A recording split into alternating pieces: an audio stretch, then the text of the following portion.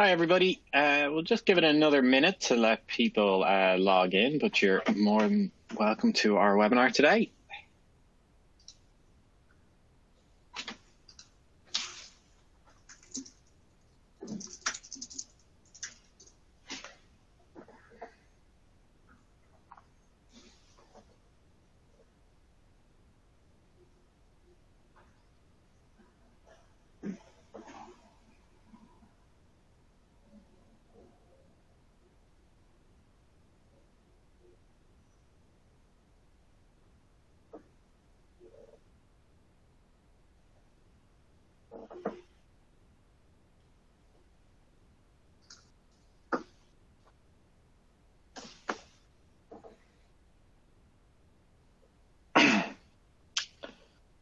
Okay, we might start. And sure, anyone else joining us, this will be on demand.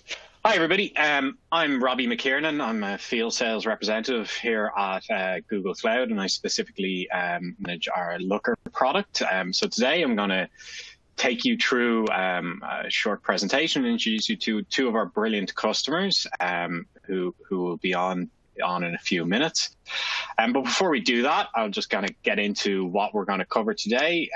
We're really here to hear how kind of Monster and Hubs use Looker, and we'll kind of have a nice fireside chat with them afterwards. Please do pop any questions into the Q&A, and we'll be sure to ask and cover as many as we possibly can. And if we don't, we'll be happy to follow up with you. So yeah, I'm going to take you through a couple of slides just to give you an idea of what Looker is, how we fit into the Google Cloud ecosystem, and then I'll pass over to our two customers in Monster and Hubs to kind of walk you through their experience with Looker. And then, like I said, we'll have kind of a panel discussion. Please do pop any questions into the Q&A chat as well, and we'll make sure to cover them. So yeah, without further ado, we'll kind of kick off now. So to give you an idea of Looker and what it is we do, we were purchased by Google Cloud in 2019. We're kind of their enterprise BI platform. Our whole goal is to kind of deliver better data experiences to everybody within the business and their customers as well. Our focus is to kind of, deliver data where and when you need it. And to kind of understand Looker, you've kind of got to go back a little bit to understand where BI has come from. So BI traditionally started with, old database tools, and they involved quite a lot of extract and load. There wasn't really much ability to self-serve people. There wasn't great time to value. And it was really based on those kind of monolithic stacks that existed before. You had great governance, but you didn't really have any other aspects that modern BI needs in terms of granularity, self-serve, and agility. So there was an over-reliance on data teams. There was an over-reliance on analysts.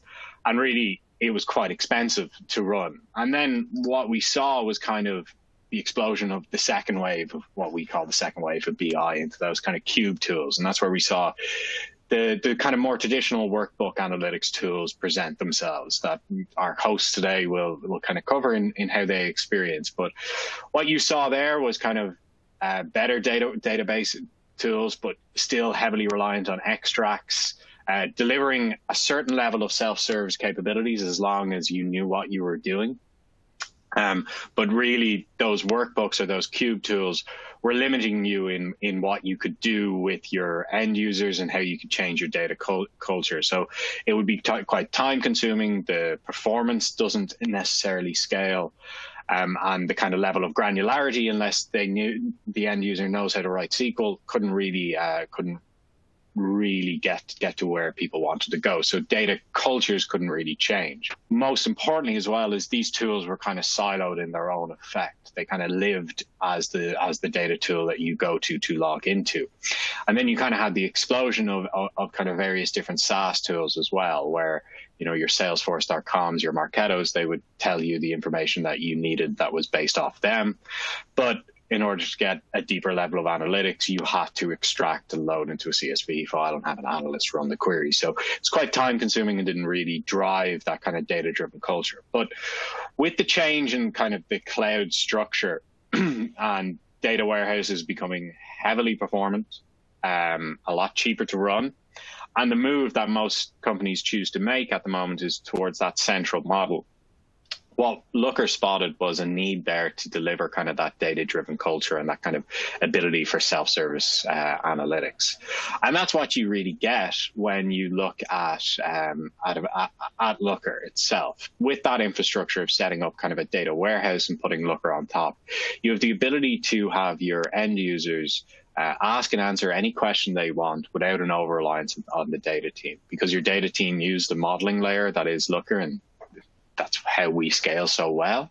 That will allow your kind of end users to ask any questions they want. Looker will write that SQL query, and that data team will only have to set that up once and kind of hone in. And then it's something that goes back to the wave one and wave two. It's about delivering data when and where people spend their day. To us, it's not a case of, here's where you go to log into data. It's about incorporating it in with business critical tools, the likes of your Slacks and your HubSpots and your Salesforce. That is the whole goal of Looker, is to become this kind of data-driven tool within your business that is easily accessible and isn't just another siloed effect. So to give you an idea of the kind of infrastructure that we need to work with, what we want to do is promote that idea of a central model, put all that data into kind of one location, into a SQL speaking warehouse. Obviously, we're a Google Cloud company, so we do recommend BigQuery as well, but we speak to, I think at last count, over 60 different dialects of SQL. So we're totally agnostic and plan to stay that way as well. The idea with Looker and how we scale so well is that modeling layer that I just mentioned. That's what's going to give you the security, the kind of layer of governance in your kind of model and in your BI, to give your end users the ability to kind of ask anything they want to. And you know that the model that's sitting behind it, that your kind of data analysts have defined, is going to kind of manage that and make sure that it can service them in a structured way without them getting kind of confused or getting kind of questions wrong and then having to go back to the analyst team. Our idea is kind of broken into kind of 4 categories. Every BI tool should be able to deliver good visualizations, because that's what our competitors do. And we do deliver good visualizations, but it's so much more than that. BI shouldn't stop there. You should be able to integrate it in with your business critical tools, maybe, integrate it in with ad campaigns, with marketing campaigns, or with your internal Slack instance, and then create those workflows that kind of, automatically trigger once an action happens. So whether it's, an issue with your product or an ad campaign that is overperforming, have Looker notify people of this in a timely manner, so if they can action it straight away. And then go that kind of step further and customize Looker to the nth degree. It's, built on that kind of API first approach. So we want to make sure that you're kind of able to customize this, deliver it possibly to your customers down the line as well, and kind of make it as easy as a workflow for your both customers and your internal users. So that's very quickly a little bit about Looker. I'm going to pass over to our great customer Linda in Monster, and she might just introduce herself and go through a couple of slides on how Monster use Looker. Thanks, Robbie. So as Robbie said, I am Linda Malby. I'm Director of Business Intelligence and Data Engineering here at Monster. Whenever I say that, the first question I usually get is, which monster is it that you work for? To answer that question, the monster that I work for is the recruitment company Monster. So we are a global online employment solutions company. We provide solutions for employment, career management, and recruitment solutions in general for job seekers and employers. We have a lot of data. So to give you an idea of the kind of data we are working with, we have all the data that comes from our website. In general, we have around 1.5 million jobs active on our US website at any point in time. This gives us a lot of data. So we have our jobs data, we have information about our candidates who are registered with the site, we have searchable CV databases, we have information about all of the jobs they apply for. We also work with the information around the site itself. So we use Google Analytics for site tracking. We feed that information into our data repositories as well. So lots of data that we're working with just now. As for our Monster Looker journey, Monster were founded back in 1994. We're actually one of the very first internet companies. As a result of that, we actually have a lot of old technology. We got to the point where we were working on old architecture. We had a lot of old processes in place. In 2016, we were purchased by Randstad, who are actually the world's largest recruitment company. And as a result of that, Randstad decided that they wanted to invest in Monster's technology stack from the ground up. And that means everything was up for grabs. So everything that fed our website, all the technology behind that, all of our data centers was getting replaced. It's either been replaced already or we're in the process of replacing it. The idea behind that is to help us turn ourselves into a data-driven organisation, get rid of all of that legacy infrastructure and legacy code that we have been stuck with for years now. So as Robbie mentioned, I find it quite interesting. He mentioned the different stages of BI. I have actually lived that in my time at Monster. I started back in 2009 when we were that kind of monolith stack. We had technology was driving BI. We were a bottleneck. We built the solutions. It took us ages to get anything out there. Then over time, we moved to that second wave where we saw us starting to use the likes of Power Pivot. We're starting to empower users to do more with their own data, using Power Pivot and then onto Power BI. My BI team is very, very heavily into Power BI. I'd say we have been pushing the limits of Power BI. We're very much into the back end of Power BI as well, the metadata, how to make it scale to enterprise level. So with this whole re-platform and the technology platforms, we were at a point we had to decide what BI tool do we want to use. A lot of our technology stack was driven by our parent company, Randstad. So they had global contracts in place for the Google technologies. So before we even started on looking at BI tools, we knew our back-end repositories were going to be in the Google platform. So going from there, we started re-platform in 2019. I started to work on lake development and warehouse development with my teams, pulling all the data in that we need, absolutely new sources. So everything, as I said, was getting rebuilt. So rebuilding those sources, building out the pipelines from scratch. Our data would be stored in GCP and BigQuery. We knew the data we were being fed. It was huge volumes of data when you were making use of nested data and normalized data. So we knew we had to find a tool that would work with that. In all honesty, I've worked with Microsoft for 15, 20 years now. I didn't see myself moving away from Microsoft technologies, but knowing our underlying platform and what would work most efficiently with that, we were completely blown away with Looker when we ran our POC.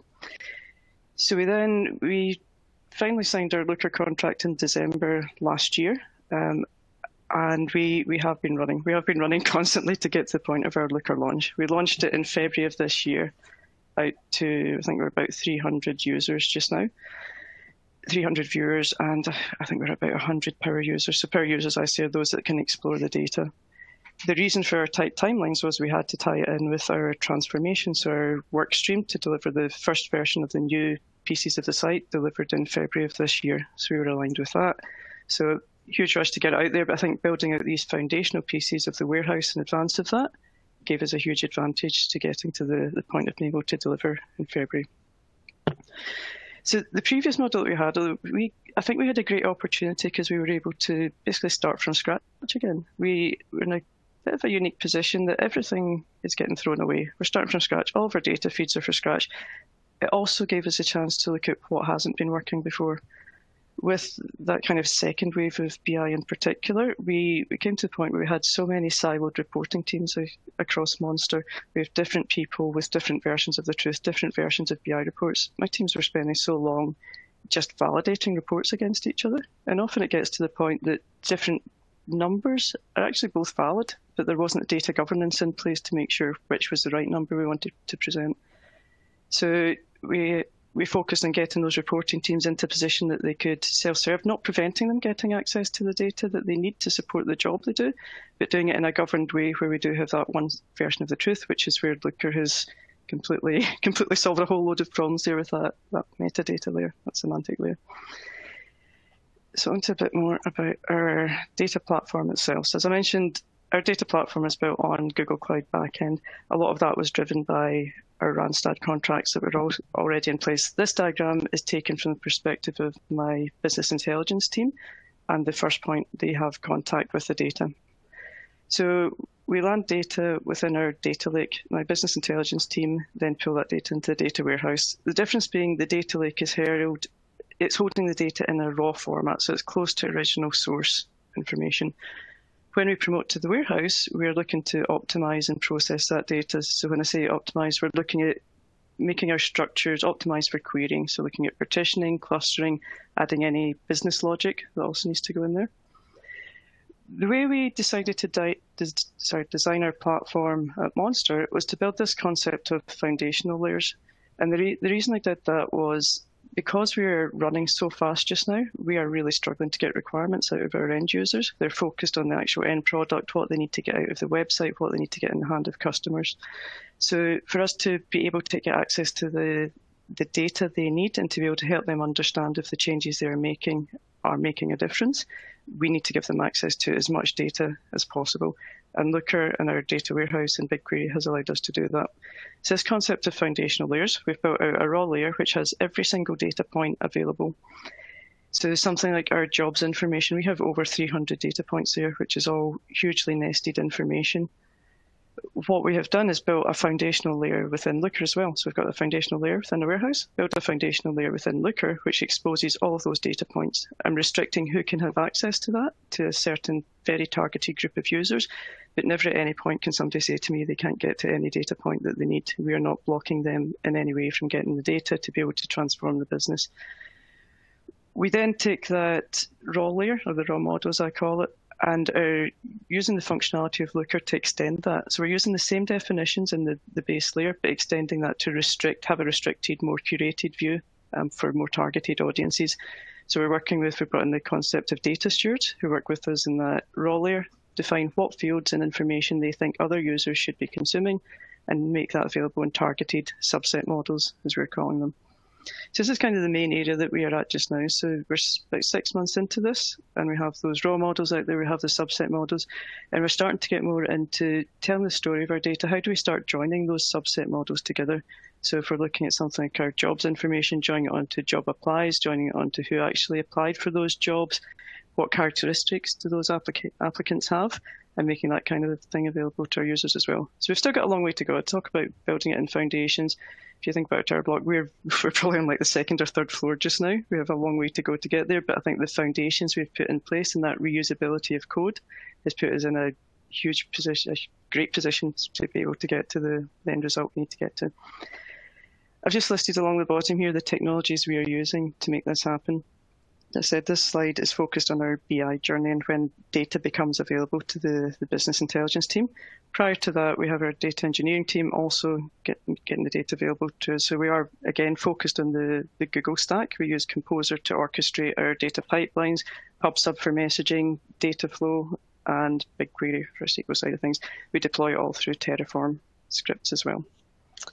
So that's a bit of background to Monster. So I'll pass it over to Robbie or Urian now.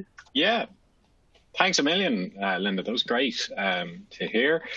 So if anyone has any questions for Linda, we'll be doing a chat after this. So do please pop them into the Q&A box. I'm now going to pass over to Urian from Hubs to kind of take you through their journey. So Urian. Thank you, Robbie, for the intro. Yeah, so my name is Urian Groot. I work for Hubs as the head of analytics, formerly known as 3D Hubs. We recently rebranded in May, and we were actually bought by Prolabs in January 2021, a US stock market company. So when I joined, we were a scale-up. I think we started in 2013. And I actually joined last year in March, right in the pandemic. I was the first employee of 3D Hubs to quarantine, lucky me. Right when I joined, working from home. And then I needed to step foot in a existing Looker implementation. We were 6 months on its way. I think we bought Looker in October 2019. Before I actually worked with a lot of other BI tools. I worked 4 years with Tableau. I worked 3 years with ClickSense, and I worked some time with SciSense. So I basically seen them all, I guess. But it was a really surprising experience falling into Looker and the way it navigates and the way it works with its users. So what does Hubs do? Well, we are actually empowering engineers to create revolutionary products, is what we say as a mission. So we have a distributed manufacturing network. So how does it work? Engineers can upload a part for an instant quote, and then there's a whole pricing algorithm going on to determine that instant quote price. We have a lot of data scientists working on that, and then we evaluate the part, whether we can actually produce it or not, and we use different materials and technologies like CNC or 3D printing, hence the formerly known name as 3D Hubs. And then once we agree on the quote, instantly we source through our distributed manufacturing network. So we have manufacturing partners in India, in China, in North America, all over the world. So even though you may upload your part from Amsterdam, it could potentially be sent from anywhere in the world, because we have an auction system running in the background where our MPs can put a bid on the part that was quoted by us. And of course, the difference between the auction price and the initial quote price is the potential margin for us. So that's our playing field. And then once the manufacturing partner is chosen, we provide real-time tracking and delivery of the order. So as well, a lot of data will come into play when it comes to that process. So what are the kind of customers we serve? What kind of industries? We are widely invested in healthcare. We have actually parts serving around the globe throughout space. We work with Kepler, for example. We have Uber as a customer. Most companies come for us for prototyping parts, and then in some cases we do small production series as well. So again, some numbers. Total parts produced, 6 million, machines in the network, etc. But maybe the most interesting number for you, bottom right, we have about 150 employees and about 90 active Looker users per month. So that's quite a bit. And then if you look at our analytics stack, we have different sources that we all try and glue together. We have our own platform data, transactional data. We work with HubSpot for our customer CRM. Obviously, we advertise on AdWords and Bing. We have Freshworks for our other CRM system on the customer side. And then we have NetSuite for our finance platform. And we process all this data through, at the moment, custom pipelines through AWS and through Stitch. But we're actually in the moment migrating to something called GetDBT, which is looking quite promising actually, because they have a very similar way of developing the ETL process as Looker does when it comes to creating LookML data. So we're really looking forward to that in order to invest more in a more solid system of data pipelines. We noticed with the custom data pipelines that it's still very challenging to maintain it all and see everything through the forest of pipelines. And I think DBT is a great orchestration tool for that. We push everything into Redshift, our data warehouse system, which we have connected to Looker. So we are fully on the AWS stack, and we think that Redshift will work just as well with Looker as Google BigQuery, even though it's a Google company. So far, we never really had any performance issues, so pretty happy with Redshift. Yeah, our only single source of truth nowadays is Looker. We come from Mode Analytics and Google Spreadsheets. And I know that when we initially purchased Looker, Power BI and Tableau were also considered, but through social validation in the scale-up and startup space, Looker came out actually as recommended, and they simply set up a proof of concept, and everybody was happy to move forward to purchase.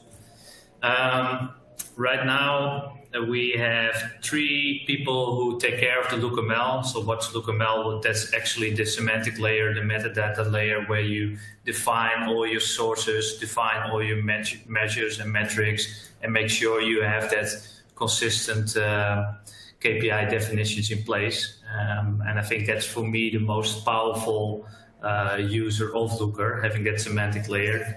I remember the days in formerly known BI tools where I always needed to copy and paste certain formulas for a certain measure.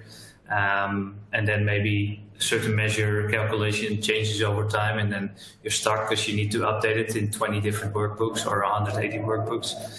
Not so much centralized. We have 80 viewer users and 35 Explore users. In the beginning, we really tried to push to keep as many viewer licenses as possible. That does not due cost, but we try to have people focused on the job they're actually hired to do so.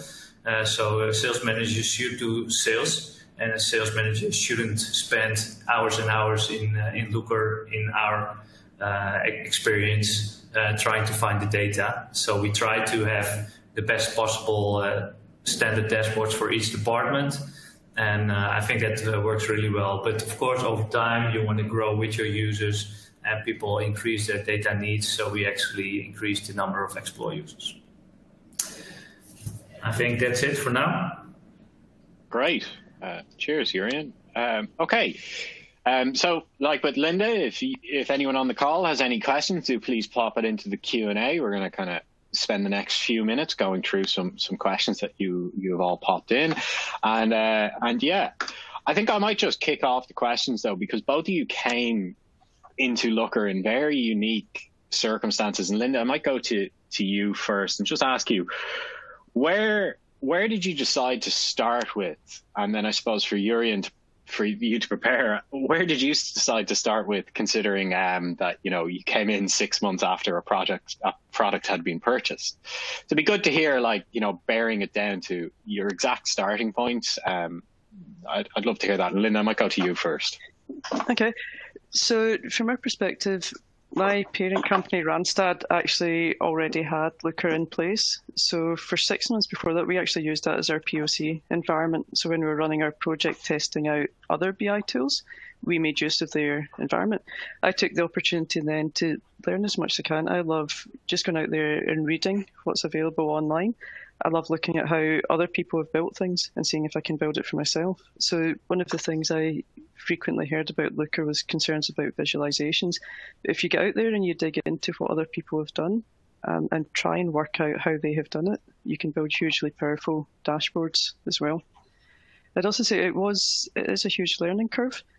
And I'd say, from my perspective, we take maybe 5 steps forward and go a step back at the same time to keep us moving forward. So as we go, we are constantly learning new things, new ways of extending LookML to be able to reuse code, and making sure we implement that. We go backwards and fix what we have done before to keep learning from it. Great. And Jurjen, considering you kind of came in 6 months into the product, where did you start? Yeah, so I know from experience that the initial launch is always key, and to set up things right from the start, it really will help you in the long run to do it properly. So I did a small assessment on how they initially build up the data sources and build up the model. In my own experience, if you have a lot of experience with other BI tools, the learning curve is not very steep. I mean, if you know how to write SQL, you come pretty far. So for me, it was, auditing that initial setup, trying to find the value of Looker compared to other tools. Indeed, initially I was like, well, why can I do this kind of visualization, or why can I not color code things like this? Or But if the features are simply there, you get used to it and you work your way around it. And in the end, it turns out you're actually not missing them at all, because it just streamlines your way of producing dashboards and makes you much more efficient in the end. I experienced. Cool, great. So Linda, I obviously work on the sales team, so I do a lot of proof of concepts of Looker with my solution engineer. Something that I always spot with proof of concepts is they can always go very, very wide, but sometimes an inch deep. Would you have any advice to people considering a proof of concept of Looker that is on this call, where to focus, where you could maybe get the best value out of it? I know you spent a lot of time doing reading and stuff. Yeah, so we actually created a list of all the features that we wanted to make sure our tools had. So having worked with BI tools for 15 or so years, there's a lot of learnings from that, and it goes beyond how it looks or how easy it is to interact with, but the back-end side of things, the management side of things, the enterprise level scalability, that kind of things. So we had a fully defined list of everything that we as a team wanted to be able to achieve from our BI tool to make it sustainable for us longer term. And really just tackled it from that perspective. We used the same set of data throughout our different BI tools. So we knew from our implementation of the data warehouse that we're going to be working with that nested data. So we created a subset of basically a little mart with nested data that we wanted to use across all of the tools. So we knew that was our backend, what tools would play nicely with that, and using that in parallel with all of the kind of more technical things that we needed to get out of it as well. Great. Brilliant. And Jurgen, you seem to have a very impressive uplift, and a lot of the questions in the chat are, how you got your internal stakeholders to adopt Looker, and particularly kind of how you decided which role they are between viewers and explorers. I don't know if you have anything to kind of comment on that, or maybe talk a little bit around like what your strategy was to get people onto Looker. Sure. So yeah, we have an analytics team of 3 right now, and then we have separately data engineers who are not working on Looker, but they are advocates for you in the end as well. And we selected per department one data champ, as we call them. So that would be the designated analyst who could, really stimulate the adoption rate within the different departments, and that would also be the go-to person for the department to share the requirements and issues and challenges that they have with Looker. And what also really helped for us is to have a couple advocates on C-level. So I think we have our Chief Operations Officer and our Chief Finance Officer, who were really well trained with Looker right from the start, to really have that top to bottom support in order to roll out Looker successfully. We just saw them bringing in Looker data and Looker insights with any of the presentations they had or company events. And I think that really accelerated the overall awareness of Looker as the new source of truth. And more people really were keen to get on board it as quickly as possible. I hope that that answers your question. Yeah, and just a follow up to that, if obviously you have 150 people living in the business, there's 90 on Looker. If any of that kind of 60 that aren't on Looker need access to reports, how do you manage that at the moment? Is it kind of something as simple as the PDF? Yeah, it's as simple as a PDF. We send out weekly reports through PDF format. We provide insights on Slack. And for most of those job roles, we deliberately choose not to let them be exposed to this kind of data, because it just takes away the focus of the job they need to do. So for a number of people, it's just not relevant. Cool. Makes sense. And so just a question from the chat here directed at Linda, but I think I'll put it to both of you. So you were talking about one version of the truth for metrics. Even when sometimes different results are true, how are you communicating and documenting what is the correct metric? Okay, so from a Monster perspective, we have invested in a new data governance tool. So again, very early days with this. We've had it about 6 weeks now, but we have data stewards that we have aligned to each subject area. And whenever a KPI or metric is defined, we are working with that data steward to get a definition. There's an approval process for those KPIs. We're actually using this data governance tool for that approval process as well. Once it's approved, we implement it in Looker, and that is available for our users to start exploring. Cool. And Jurjen? Yeah, in our case, we simply have a system where people can put in requests when it comes to definition changes or ad hoc requests. We use Kenny as a tool, and we use Slack for our under 10-minute questions to provide. And when we have certain updates, we simply communicate them through email or on the various Slack channels that are applicable. Are sales the main abuser of the under 10-minute question? It feels like I would abuse that category. For some reason, not every department understands the 10-minute rule. Such is human nature. Okay, question for you, Linda. And Jurjen, I think you have a lot of experience with the other tools as well. But for Linda, how did the shift go from Power BI to Looker? Are you still using Power BI for some reports, or have you made the full switch? I suppose you're still early in the process, but good to hear. Yeah. So again, because we're essentially starting from scratch, we're straddling both worlds just now. So we have our kind of what we're calling our .now world, which is what we've been working with for years, and our .next world, which is our new implementation. So in our .now world, we are still using Power BI heavily. We are moving away from that as we build more and more content in our new world. We naturally build it in Looker, which is quite nice because we don't have to do that kind of rebuilding of reports and trying to match things up. It's a completely new source that we have to work with.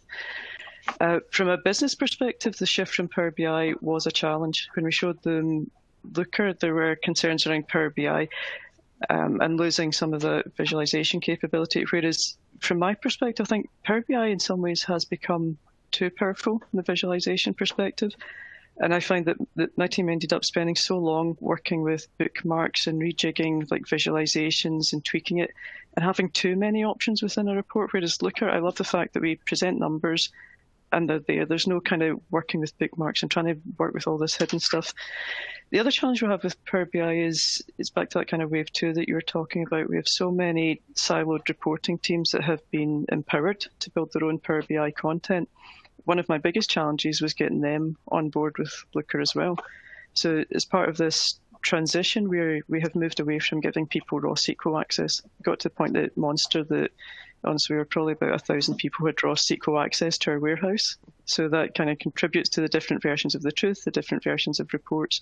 So as part of that, I'm not preventing people getting access to the data, but trying to encourage them that they have to go through this governed semantic layer. So a lot of my time has actually been invested in almost like roadshows with those people and going out, helping them understand Looker, helping them understand the benefits of it, seeing that we're not preventing them from doing what they could do in Power BI, but empowering them to do it in a kind of a more constructive way and actually facilitating them, making them be able to get that data quicker. So we actually run sessions every 2 weeks with our Power user community. And like Jurjen was saying there, we have a drop-in area as well. So we have a Teams channel that people can ask us any questions on, and we provide support through that as well. So a lot of that transition piece, it's not necessarily people that are consuming Power BI for me, it's people that are building Power BI content as well and getting them into a new frame of mind of working with Looker instead of building out raw SQL queries and pulling that into Power BI. It's been one of my biggest challenges. 1,000 people on your warehouse, I believe that would be the definition of data chaos. All right. Exactly. Yeah. Whereas now we're down to just developers having raw SQL access, and nobody else is getting access at all. So even standing firm in that has been tough going as well, but people are now seeing the power of Looker. And in all honesty, people are loving using Looker. I have even just my boss recently was able to get her hands on data that previously she'd have had to go to some of the analytics teams to extract that data for her, but with Looker, she's able to do it herself. And how long would it have taken your boss and your analytics teams to kind of pull that sort of information? Oh, a long time. So a good few days at least, and it's something she could do instantly within a few minutes. And it even goes beyond that, actually. So it goes to the volumes of data we can work with. So with Power BI, one of the things we struggled with is people want access to kind of raw job level information. So looking at a specific job a customer posted, how many views, clicks and applies and things like that they get. To pull that in for 1.5 million jobs for US alone into a Power BI report where it's storing that away from your data repository and trying to process that on a daily basis, we had so many problems trying to get people access to those volumes of data. Whereas Looker, because it's querying at source, we're making use of the optimized backend. And Urian, do you still run on some legacy reports, or because you guys are a bit more of a scale up, that the adoption seems to be taken up pretty quickly? Yeah, well, we set ourselves a deadline last summer. I think it was one of my first tasks to completely phase out mode analytics. And of course, we had some users who it was hard for them to say goodbye to their old tool that they got used to, and who had a lot of legacy reports running on that platform. But we collaborated together to replicate most of these reports on Looker, and we simply set a hard deadline to cut off the license. And sometimes you just need to take access away and then see who starts peeping the first month, who starts peeping the second month, and eventually it will all fade away because you don't give them a choice. And of course, you want to do this for the right reasons, and people got to believe in the product. But yeah, for some people, it's just habits that you need to force a little bit to cut loose. Exactly. Yeah, So no, we're fully on Looker. Great. We have time for a few more questions, so if anyone wants to pop any more questions in, but one that's interesting to me that I often hear and I thought of initially, Urian, when you said you were looking in DBT as well. So a question for both of you in the chat would be, how do you decide what to model in Looker and what to kind of model in your warehouse? And then I suppose for Urian, what you decide to model in DBT as well. I might go to Urian first on that. Tricky question. Initially, we really wanted to stay, how do you say that properly in English? Not too tied into Looker. We wanted to stay vendor independent. So we initially built like all possible logic where possible in the data warehouse itself, just to give you that flexibility. And also we have still some users who query the data warehouse directly and not through Looker. So there you want to have most definitions in place. Otherwise you keep, again, having a situation where you have multiple people coming with numbers that don't line up. But in some cases, you simply need to define it in Looker. And I think you just always got to ask yourself the question, could I define this in the warehouse, in the data warehouse? Then yes, please do so, even though sometimes you get a little bit, how do you say that, too easy with, and you really need to keep forcing yourself to also build it up in the data warehouse where possible. And I think our data warehouse is really flexible to add upon and build upon. I think it provides you the most flexibility, and you don't get yourself into a situation where your whole LookML becomes this beast that you could potentially never step out of or replace, to be honest. And Linda, do you have any advice on that front? So my traditional best practice would be to build as much as possible in the warehouse. what we're finding is we're actually finding new ways of working because of Looker. We've formed a separate Scrum team, which is focused on data presentation, so getting visualizations out to people. And as part of that, me being Scottish as well, I worry about cost of everything. So this is a changed world for me that I look at the costs, the content other people are creating, the cost that generates every day. So every dashboard, what are the costs from BigQuery associated with that? And as part of this new data presentation team, I feel as though I have to quickly turn things around. So yeah, my preferred approach would be to build a lot of aggregations and things in the warehouse. But with Looker and the concept of things like PDTs and to build that quick aggregation, I can look at a dashboard that this other team is creating. I can look at the aggregations that are suggested from Looker and I can get it built, which means that we are hitting those costs like once a day instead of every time that dashboard is running. So it's got to be a bit of a balance. Longer term, I want to build more out in the warehouse side of things and build it out as incremental, like aggregated loads. But just now, to just facilitate and get data into people's hands and try and keep the cost down as much as possible, I am finding we're doing more of that aggregation side of things within Looker just now. For things like calculations, it depends. It really depends what the calculation is. If it's something that's going to be heavy hitting on BigQuery, again, we try to do it in the warehouse, so it's done once. If it's something that we just want to get in somebody's hands quickly, we do it in Looker. And sometimes it's a two-phase approach. We do it in Looker, so it's out there quickly. Then we take a step back and do it in the warehouse later on. Great. Okay, great. I think we have time for one more question, and we'll end it on a nice one because we've grilled you on your tech knowledge.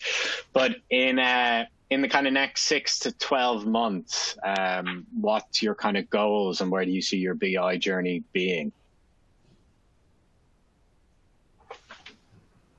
Linda, I'll go to you. Sorry, it helps. It helps if I ask the person, doesn't it? I almost made it the whole one, guys. So for me, in 6 to 12 months, I hope we can slow down a bit. I say that jokingly a bit, but we do need to slow down. We are getting data out there quickly to facilitate an immediate need just now. But we need to take a step back. We need to start focusing on those aggregated layers, focusing on how we optimize joining various data sets together. We also want to roll out to our sales teams. So just now we have our sales reps still using our data in Power BI. We want to roll Looker out to them. So that's an additional 300 or so viewers we're going to be looking at. We are also looking at how do we start using Looker for our external customers. So we have been working with the Looker teams, looking at things like the API usage, the Looker embedded, and thinking about how we can start monetizing our data and offering different kind of various product offerings or reporting product offerings to our customers directly. So instead of going back to where we started 10, 15 years ago, embedding SSRS within our customer web portals, we're now looking at how can we use Looker to pull data out of the APIs and present custom pages to them. Or even a drag and drop interface, I think would be absolutely amazing for our customers. And Jurjen? Yeah, so for us, last year was what we call the year of the build. Building and providing all the different departments the basics of what they need. And then this year our focus is build less and use more.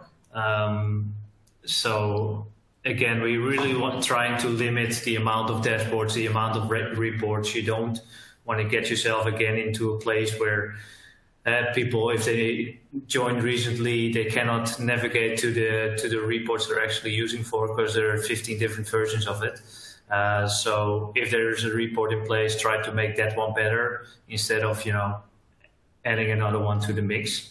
So we're really trying to use the data as much as possible now. And what we do find in cases is that we probably need to do some auditing on the measurements itself. So people get a better grip of, okay, if a user clicks there in our platform, what does it eventually mean for that KPI? Just getting a better grip and control on the quality of our KPIs is the phase we are in. Like Linda mentioned as well, embedded analytics is on our horizon. We are already providing our MPs with automated PDF reports that are generated by Looker on a monthly basis, So they get an individual PDF page provided by Looker about their performance and how it's benchmarking to the network, which is a very powerful feature, and we want to build upon that for the next time. Right. That sounds great. So look, I'm sorry we didn't have time to answer everybody's questions, but we will follow up with you all. Your account representatives will reach out to just help you with any of those questions. I'd like to thank our two guests today, Linda and Jurjen. Thank you for taking the time to go through this and to show off your Looker experience. And thank you to all the attendees for joining us. Have a lovely rest of your week, and it was an absolute pleasure.